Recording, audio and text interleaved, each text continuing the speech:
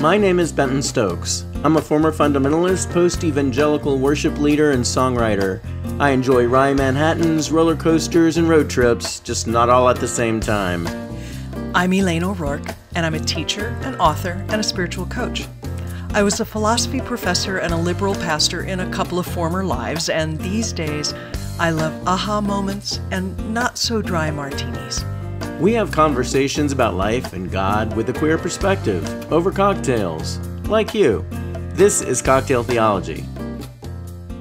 So it seems even Italian counts have a bad day. What? Now and then. Okay. So Count Negroni, yes, there was a Count Negroni for whom our cocktail is named. He was a count in the early 20th century in Florence. Okay. And he went to his favorite... Like 1, 2, 3, that kind of count? Sure. Okay. And so he went to his favorite bar, and his favorite drink was the Americano. Okay. But he told his bartender that he needed something stronger.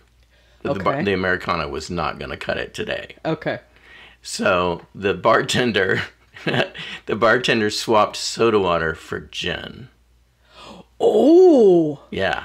And traded out the lemon peel for an orange peel. Dang. Right? Right then and there was born the Negroni. Okay, so which makes me ask the question, so what's an Americano? Well, it's a Negroni without gin. Without gin. So tell us what's in a Negroni? So a Negroni is a classic three-ingredient cocktail. Who knew? That's been riffed on countless ways. Sure. We riff on it all the time. Countless, Thank you. In fact, this is in fact a riff. Okay. So a true Negroni is equal parts, three ingredients. The three ingredients are gin, sweet vermouth, and Campari. Ew. Which is an Italian Amaro. Now, we don't care for Campari. And honestly, when you go out to a lot of bars in the United States and you order Negroni, you're not going to get Campari. They often swap it out for another Amaro. And the liqueur that is most commonly swapped out is Aperol. Okay. And that's the way that we've made our Negronis for years. And that's why our Negroni is more on the orange side than the red side. Okay. Yes. And the other thing that's not as radically different, but a little different, is that I didn't do quite equal parts. Okay. I went a touch heavier on the gin and a touch lighter on the Aperol. Good. The Aperol gives it, there's a sweetness to the Aperol, but there's also a bitterness to the Aperol. It's a very complex flavor, Aperol. It is.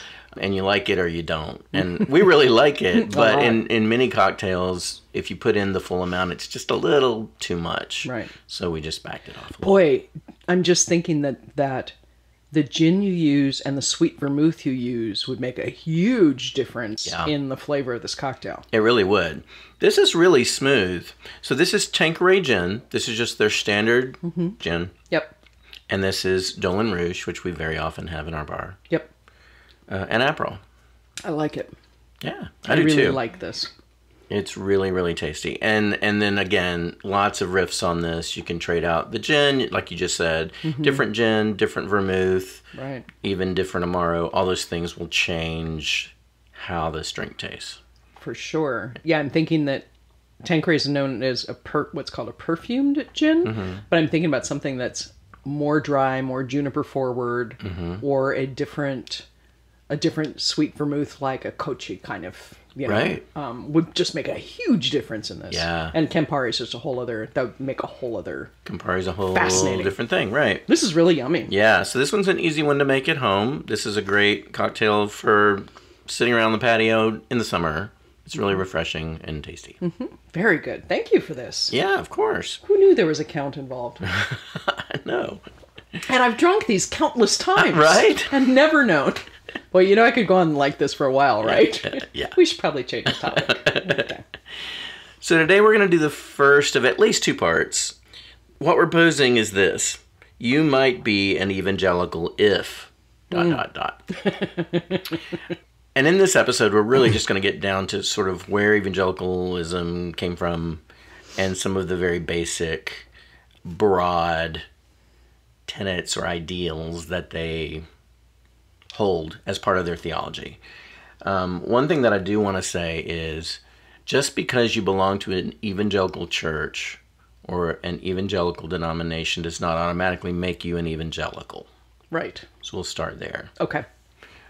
Churches have doctrines, Yep. and I don't think I've ever belonged to a church that I 100% adhered to their doctrine. Oh gosh, yeah. And no one should, really. I mean, you should have your own beliefs. Like, Right. you should come up with your own theology. Correct. So I know folks who go to a Southern Baptist church who are lovely, lovely people, devoted in their faith, and not the stereotypical Southern Baptist that most of us think of.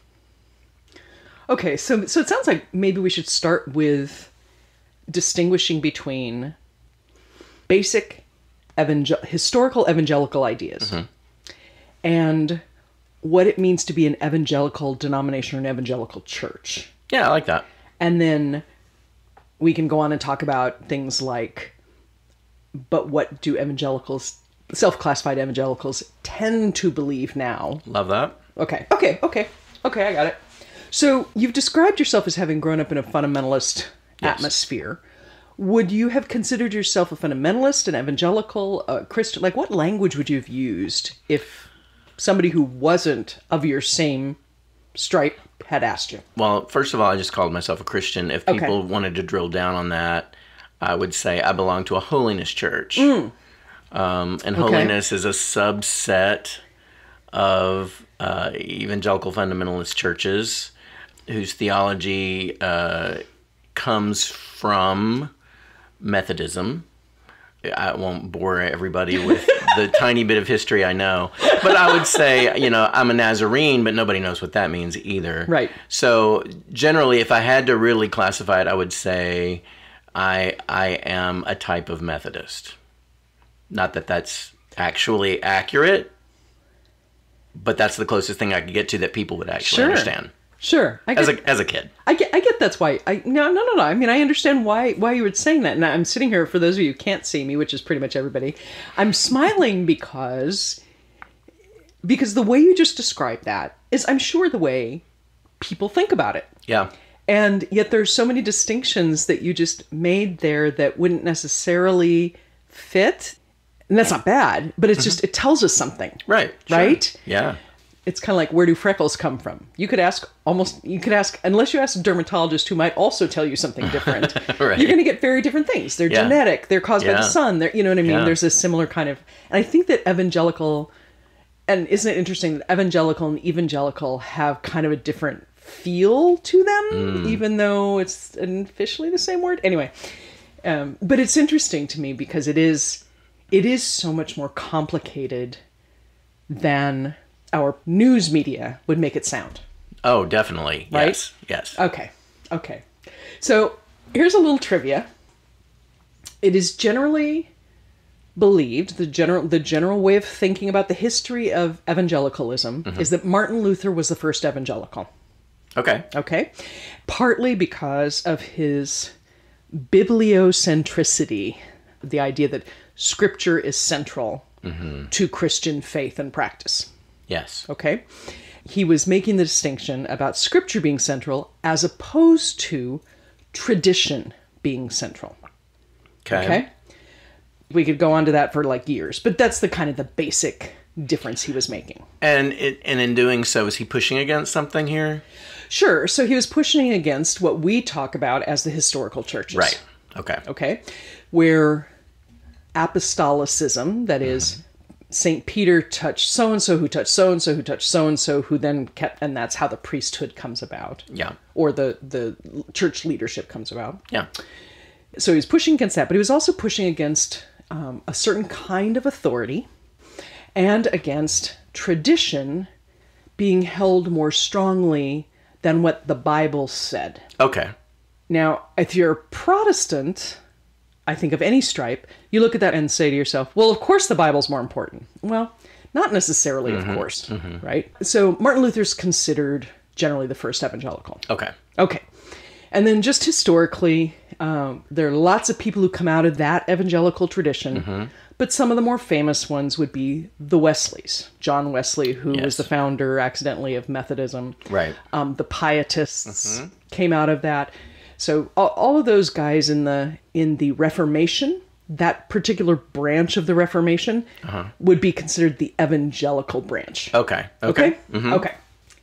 In more recent days, so if you jump ahead a few hundred years to the United States in specific, okay, the modern version of evangelicalism in the United States was, ready? A counter movement to fundamentalism. Wow. Okay. Okay. So fundamentalism, as you know, had come up in really sort of in response, in reaction to a scientific view that was becoming stronger. Darwin had not been rejected by Christians to begin with. There was no problem because there wasn't this, Christianity in general at that point did not think that science and the Bible really had much to do with each other necessarily. Right.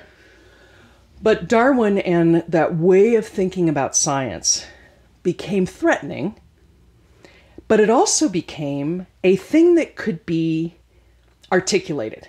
Point 1, point 2, point 3, point 4. Yeah. So the people who wrote the fundamentals were essentially trying to do point 1, point 2, point 3, point 4 about all of the world contra Darwin.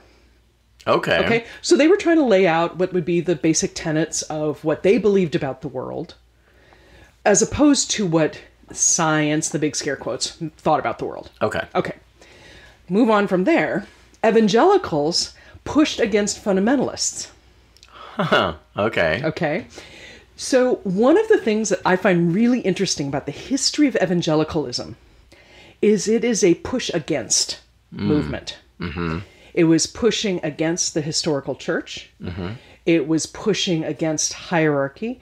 It then became a pushing against fundamentalism. Wow. And then in the political range, it became pushing against a particular strand of politics. Okay. And one more thing about this stuff, and then I promise I'll get off it. Then the National Association of Evangelicals was started in 1942. Wow, yeah. Okay. So 1942 in the United States, beginning of World War II, our part of World War II. It was in response to the National Council of Churches. Right. Which was the mainline denominations coming together in response to what was going on in the world. Right. Okay. So all of this, that part of the nature, I would say, of the evangelical stance has been historically a contra something else. Always a response to something else. A response to something else. That's not bad. But I think it kind of gives the family character of what that has meant over time. Gotcha. Okay. So setting aside all the political stuff. Yes. What would you say are like, you might be an evangelical if we're talking, remember, from Martin Luther forward, what kind of feels like maybe the basis of what we might call evangelicalism? Some of the theological views that I equate with evangelicalism are things like substitutionary atonement. Okay. Original sin. Okay. This would make such a good quiz to play at parties. Right. Trivial Pursuit, the evangelical edition. Oh my gosh, we could be so rich. Okay, we can make a lot of money off of that. Yeah. Going back to your pushing against, and we're not going to get into a ton of this in this conversation, but it seems like evangelicals, particularly in the last 50 years, have made a central part of their teaching, lifestyle, etc., pushing against what culture is promoting, or what they perceive culture to be promoting. Okay. They are anti-abortion generally. They are anti-gay generally. But those don't really apply. I mean, they come from their theological view, or maybe their view of what God thinks of us. Okay. One of the courses that we teach, 17 Ideas, has to do with things that people think about God, whether they realize they think those things about God or not. Right. And so a lot of the things that we talk about in that course are like, don't believe anything bad about God, for instance. Right. coming from that position, if you don't believe anything bad about God, then you perceive God to be loving, kind, generous, magnanimous toward mankind, all those kinds of things. Right. But if you come at God as a God that gets angry, or a God who's vengeful, like what many people call an Old Testament version of God or whatever, even though we know that even the God in the Old Testament wasn't that, then really your motivation to follow God is more out of fear. So I believe that a lot of evangelicals follow God out of fear. Okay.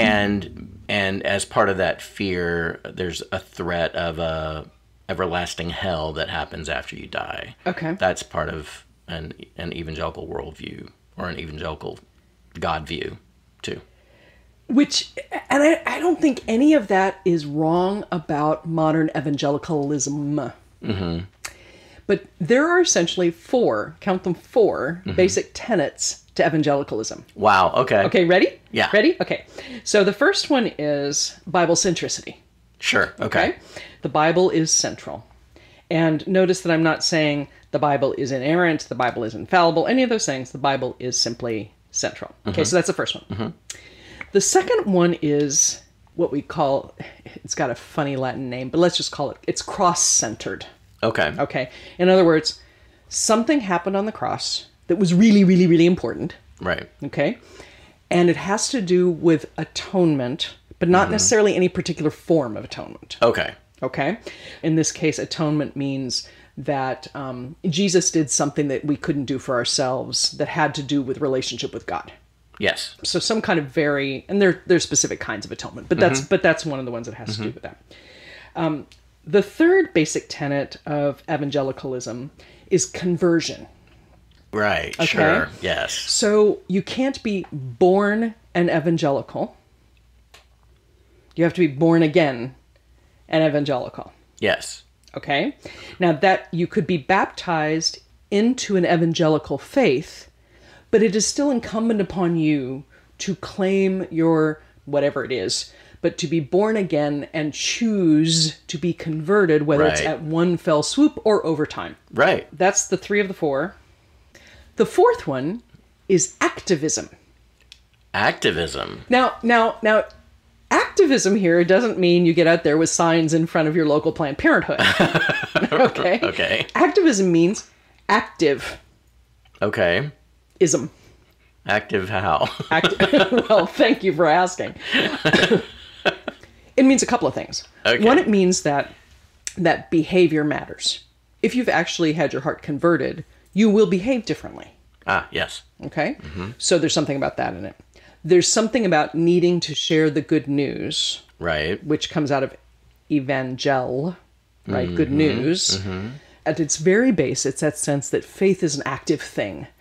It is lived out, rather than it being a little thing that you can say, I have this, you hang it on your wall and you're done. Ah, okay. Does this tie closely to then the passage in James about faith without works is dead?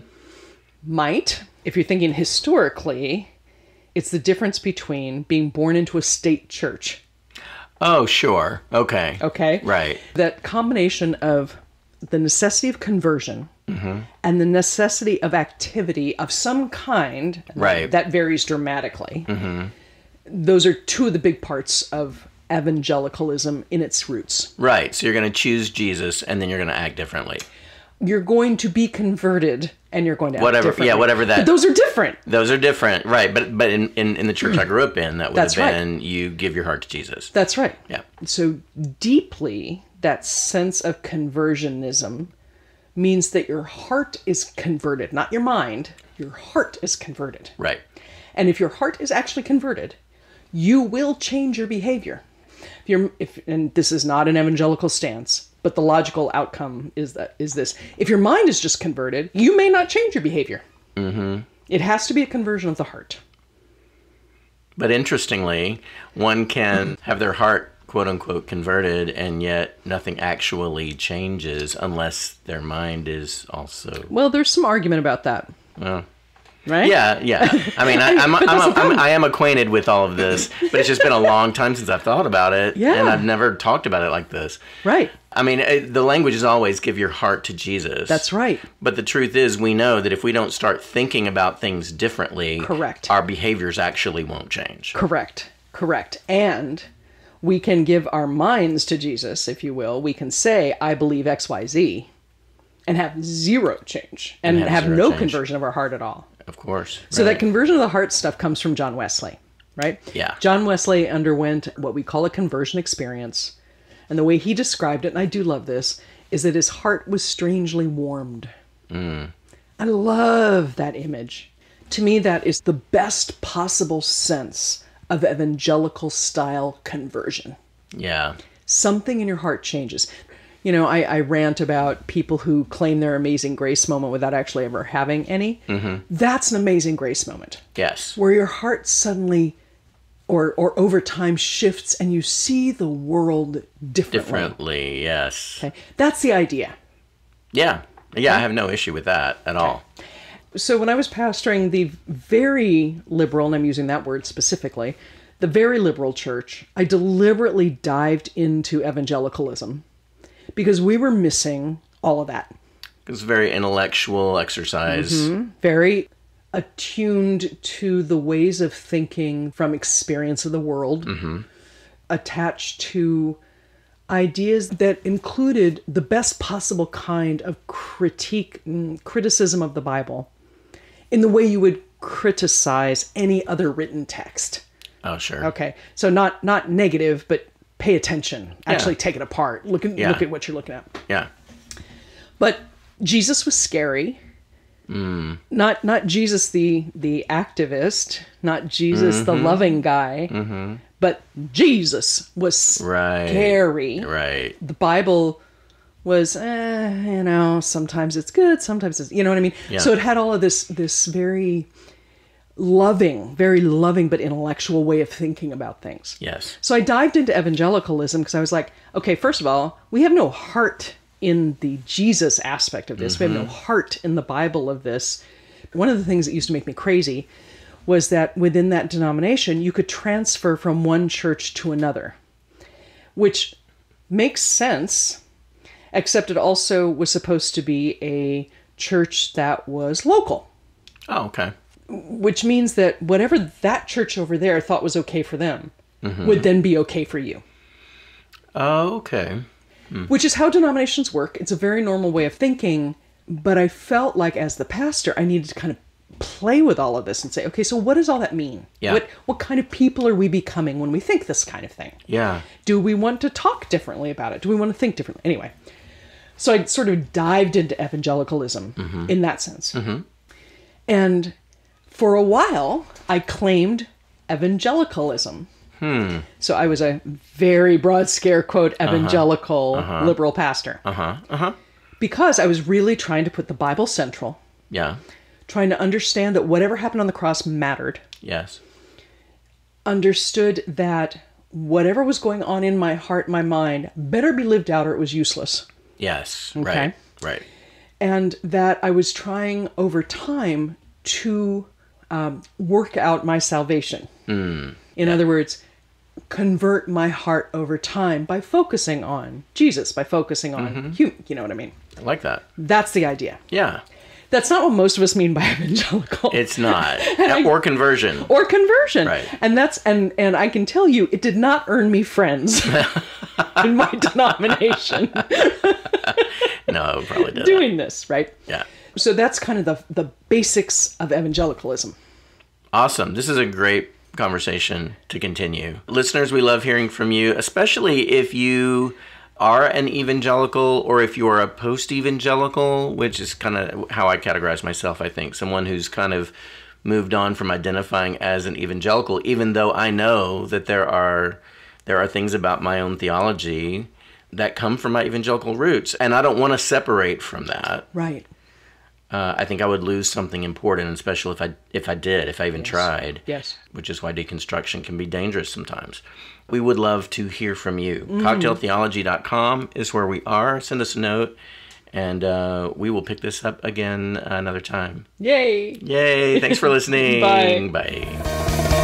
Funny how the view can change, how life just seems to rearrange itself, no matter what it was. I don't know how it goes, but look, moving on feels pretty good. Moving on feels pretty good. If you enjoyed this episode, please give us a like and hit subscribe wherever you're listening right now. We welcome your comments, questions, and ideas for conversations and for cocktails. Please get in touch with us at our website, cocktailtheology.com. Cocktail Theology is a production of SFS. Our theme song is Moving On Feels Pretty Good, recorded by yours truly, Benton Stokes. You can find my music wherever you stream your favorite artists. Join us next Thursday for another new episode.